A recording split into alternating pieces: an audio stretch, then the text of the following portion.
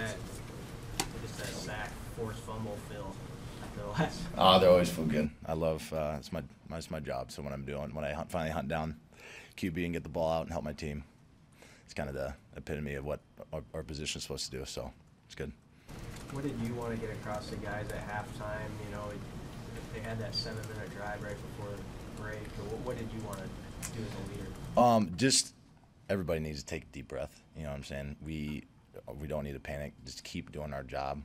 I was talking to some people last week with Northwestern. They were saying, you were trying to go out there and win the game. You need to make the plays that you're trained to do to help us win the game. There's a difference. And I didn't want anybody. I wanted people to learn from my mistake.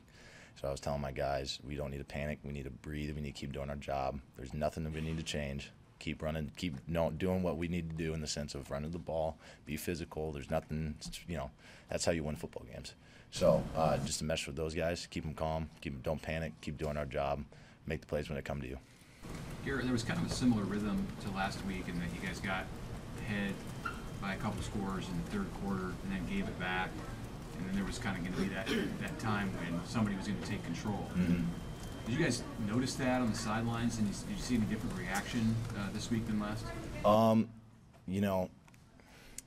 There's rhythms of the game. Obviously, you can tell which momentum shifts and who makes plays and stuff like that. But in the sense of like identical to last week, no. We know situational football in the sense of, if they get a turnover, we have to go put out the fire to get the momentum back on our side and help the offense out. We get a strip sack fumble, and offense knows they have to go out and score to keep that momentum going. With the back and forth as a team, new staff, young players, new players, just understanding that type of football and how to take over that game, not just winning, but taking over those situations, with the rhythm of the game and just making our own rhythm, how we operate as a team. That's kind of our next step as leaders, is understanding those situations and how to talk to those guys of what's important during this time of the game or situation of the game. How was the week of practice, and how was your confidence impacted by that opening loss? Yeah, like I said, I talked to some people. I put a lot of it on my shoulders in the sense of I'm a new leader. That was my first game as a leader, and you come out and do that. I think Northwestern had 500-something yards, the most they had in 2 years. I personally, didn't do anything to help our team win. Splash plays, things like that. I hope you guys know me well enough to take that pretty personally. So, understanding that doesn't, I got a bunch of text messages and talked to people that one game doesn't define me as a leader.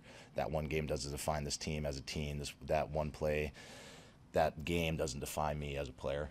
And that was really hard to work past that because, obviously work really hard and, going to do great and all that stuff. And just kind of understanding, and that's what Coach Dawson told me, make the plays that come to you to help us win the game. Don't try to go and win the game.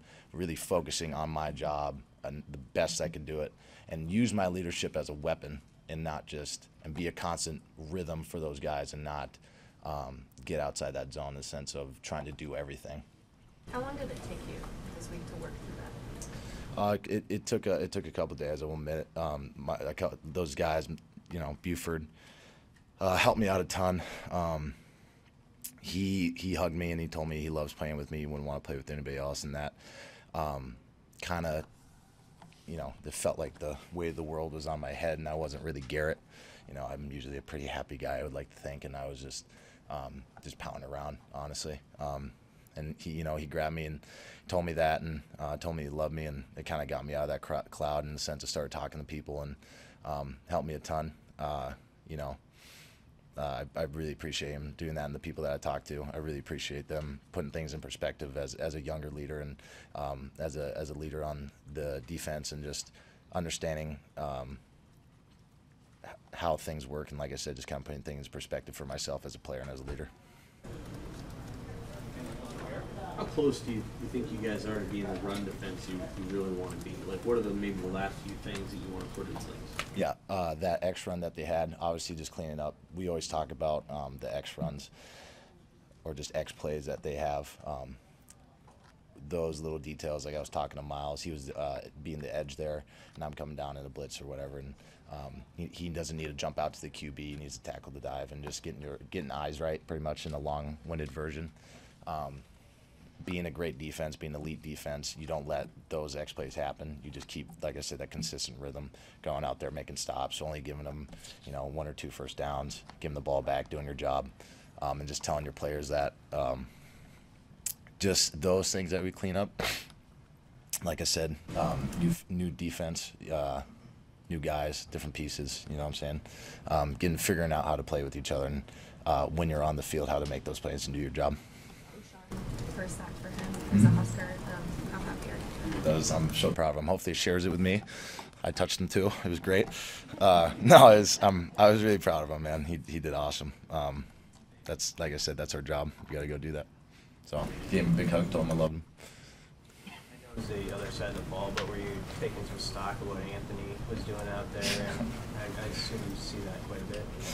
Yeah, he's the happiest guy probably in the world. He always smiles. He has the biggest, goofiest smile on his face, and I hug him, tell him I love him all the time. He's so happy to see me, and I'm happy to see him. So, yeah, that guy is incredible at football. So keep doing that. I think we'll be pretty solid. All right. Appreciate it, guys. Thank you. Garrett.